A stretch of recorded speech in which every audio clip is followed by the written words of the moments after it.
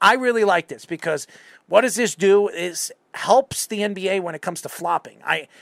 Adam Silver, I think he's put everything in the players' hands, and he's really given them everything that they wanted. But I think these rules actually benefit the league and actually benefits certain teams against certain players. LeBron James has been a flopper over the years. Paul George has been a flopper during the years. James Harden has been a flopper during the years.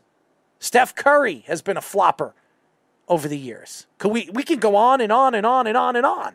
And this has to stop because it slows the games down and it puts these guys on the foul line 8 or 9 times a game when they don't belong there. I think this is going to help the game. But again, by minimizing and changing rules, how does this affect certain aspects of the game when it comes down to it?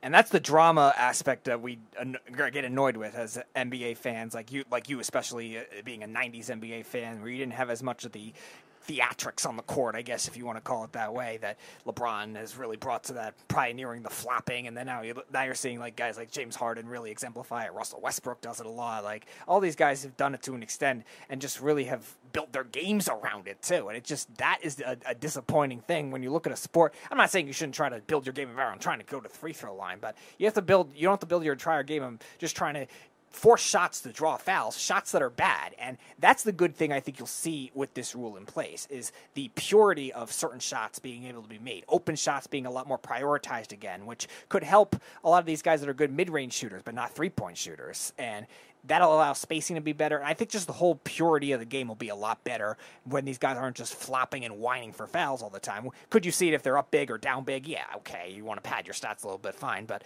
at least it's going to limit it a little more, which is good. I think the NBA has been trying to follow through with some of the things that they have done over the last couple of years. And obviously, they're trying to move forward, making the league better and adding these rules to the league and to some of the technical ends of some of the violations that they've added over the last couple of years to help the league. But again, with everything that's gone on over the last couple of years and really this past year with some of these players like Kyrie Irving, like John Moran, some of these guys that have really taken over the tabloids and the laughing of the league and the growth of the league has really, even though when you look at the CBA and with all the different contracts and TV deals that they've gotten a lot of contract deals. And Adam Silver is obviously helping the league grow. But if you look at the back end to it, has Adam Silver really pushed this forward on helping this league as a whole grow with all these players taking over as the faces, as the organizations have really stepped back and let the players take over for their league? These younger players have not done that as much, I think, which is a good sign in the right direction for that kind of thing. I'm not saying they don't flop. I think everyone to some extent flops, but in terms of just having the theatrics really take over the court and also take over the offseason too, that's a good sign in the right direction as well,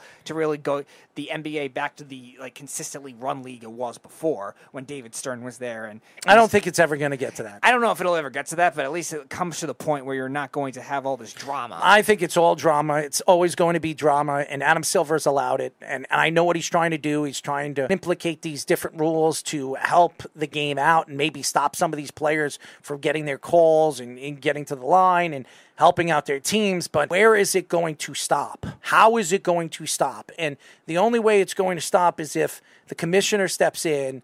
And besides adding these rinky-dinky rules, these competitions during the off-season with some of the rookies for Summer League, I call it preseason. Summer League, they have these competitions, and now you're trying to add these competitions during the middle of the season for the NBA where you get an automatic playoff pass. I don't understand how this works and how this is going to benefit the NBA.